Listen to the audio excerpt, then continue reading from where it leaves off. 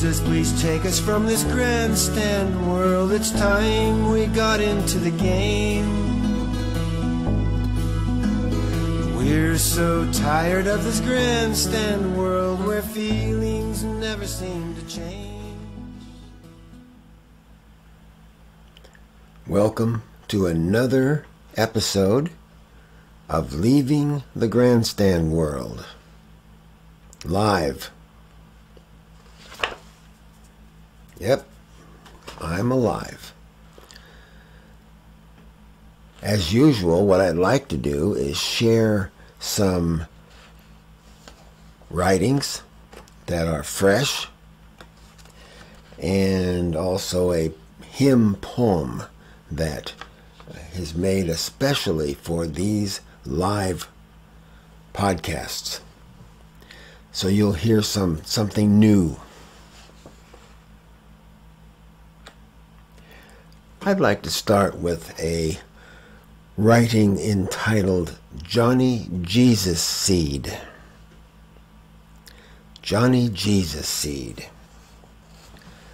I like the story of John Chapman, who lived from 1774 to 1845 near Fort Wayne, Indiana. He is better known as Johnny Appleseed. He traveled far and wide, giving and selling apple seeds and saplings to pioneers. He was a Bible-believing man with a generous heart and a kindly nature who loved people and animals. I identify with him to a degree. I am not distributing apples and apple trees, though. I am distributing Jesus, His love, His glory, His mercy, and His righteousness. I am Johnny Jesus Seed. Can you identify with that?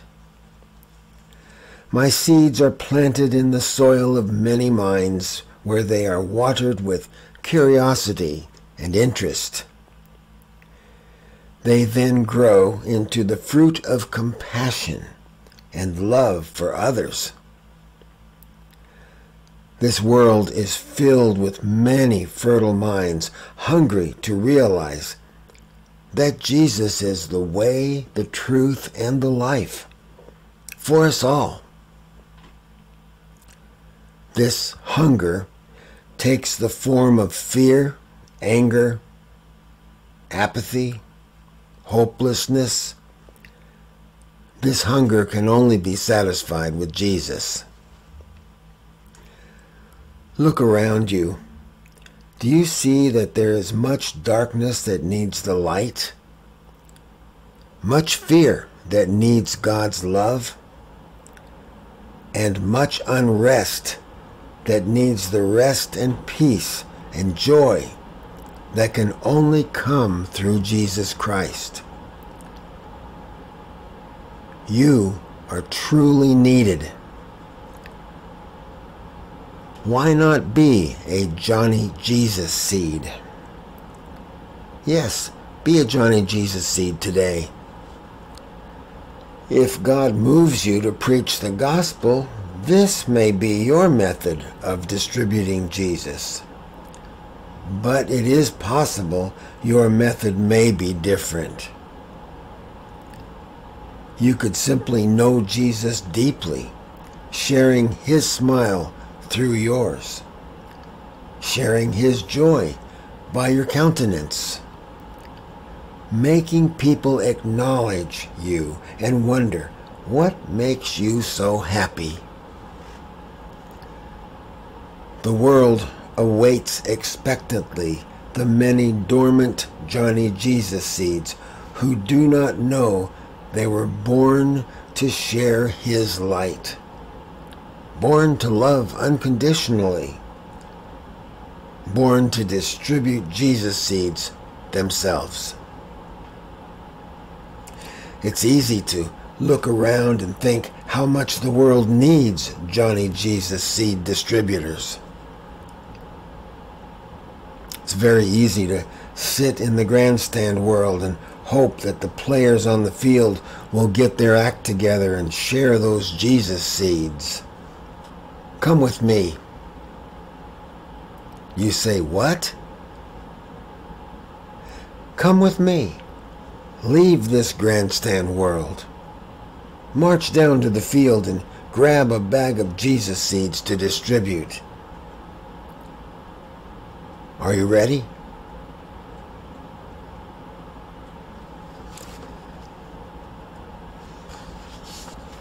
I want to share another writing that's called Let's Drain the Swamp.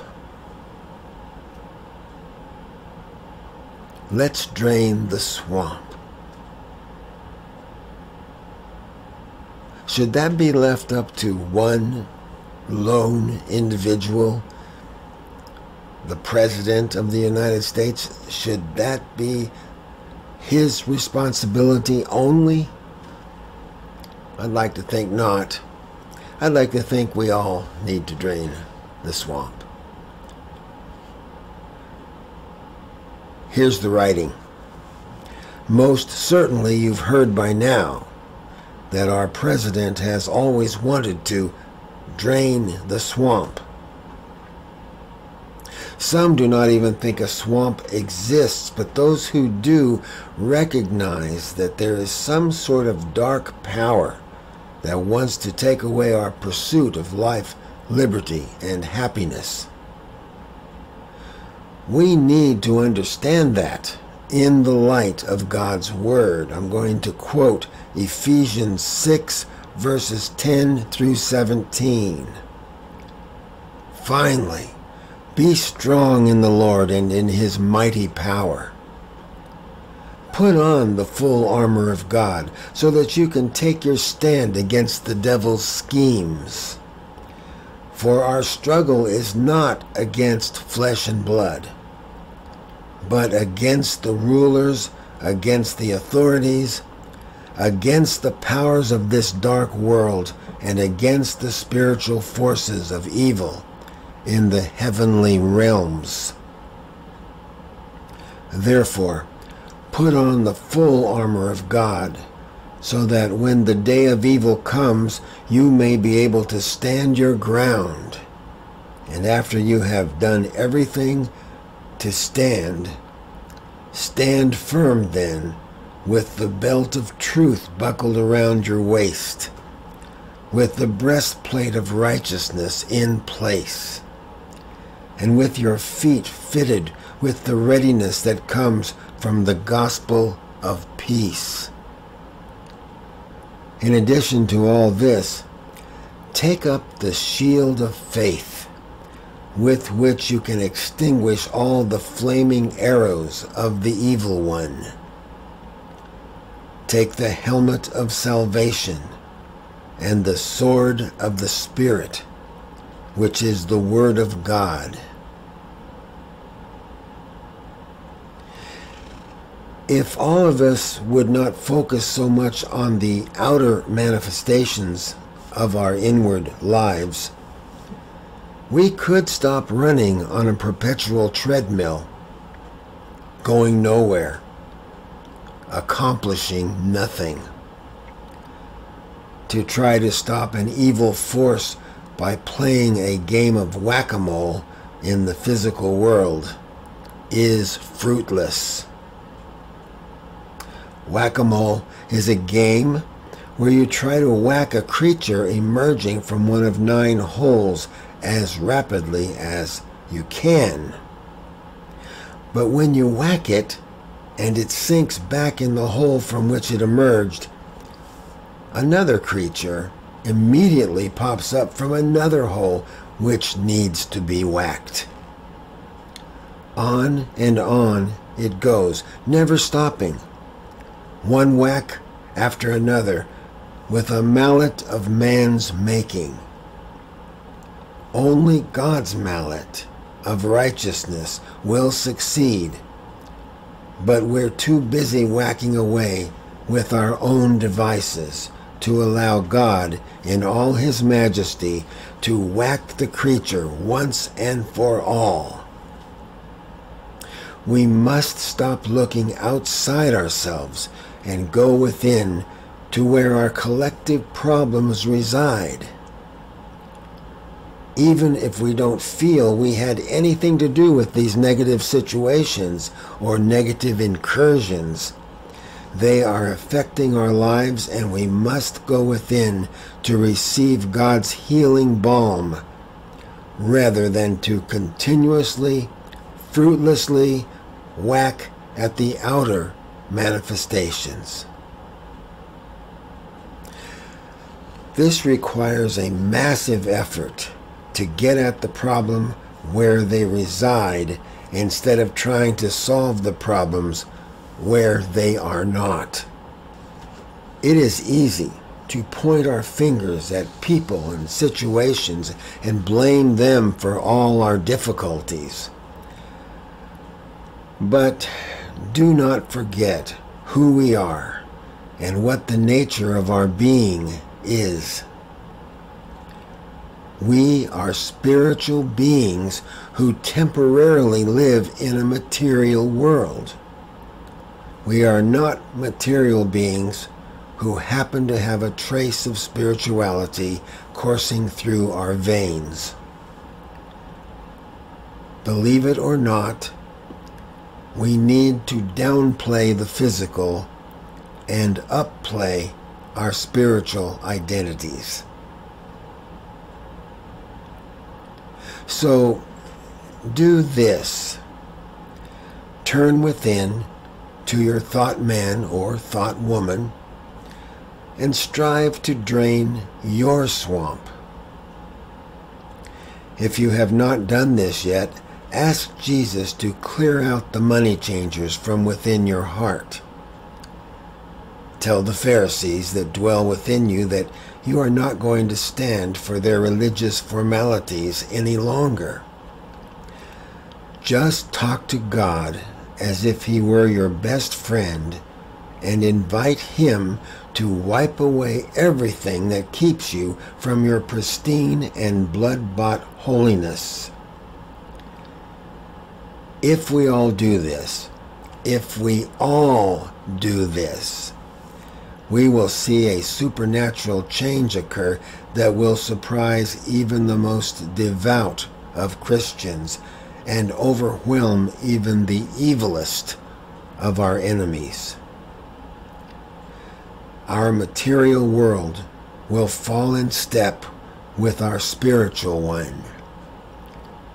To win, we must not go through this fight in the usual way, with fists raised and swords unsheathed. We must go about this fight with hands clasped, heads bowed, and eyes closed on our knees. And know, really know, that this battle is already won. Praise God. There's the 2 articles that I shared for today, and it's really fun to talk with you and to have this very special time. I would like to, as usual, end with a hymn poem, original, produced solely for this broadcast.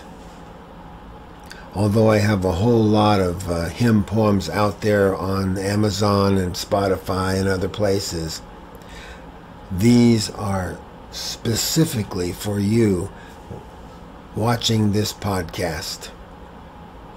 And I hope you enjoy them.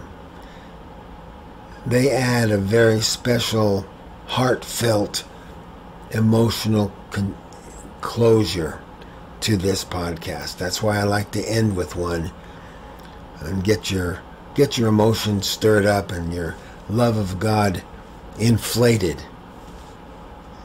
And so, with that, I say goodbye. Until next time. Bright and glorious is the sky, radiant are the heavens high, where the golden stars were shining, and their rays to earth inclining, beckoning us to heaven above, beckoning us to heaven above. On that holy Christmas night, through the darkness beamed a light. All the stars above were paling, all their luster slowly failing, as the Christmas star drew nigh, as the Christmas star drew nigh.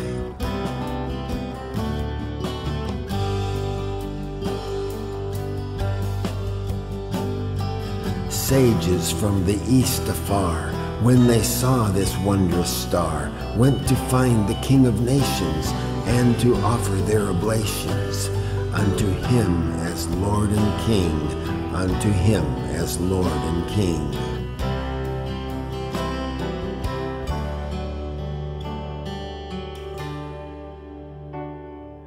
Him they found in Bethlehem, yet he wore no diadem. They but saw a maiden lowly, with an infant pure and holy, resting in her loving arms, resting in her loving arms.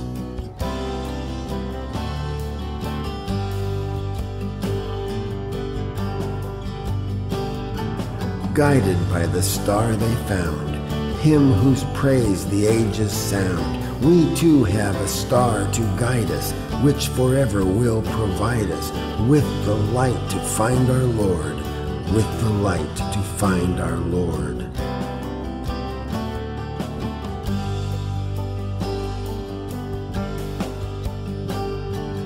As a star, God's holy word leads us to our King and Lord.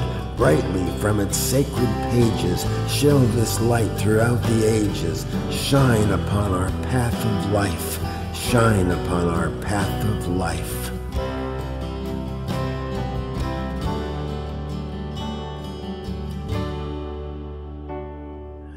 Bright and glorious is the sky, radiant are the heavens high, where the golden stars were shining, and their rays to earth inclining, beckoning us to heaven above, beckoning us to heaven above.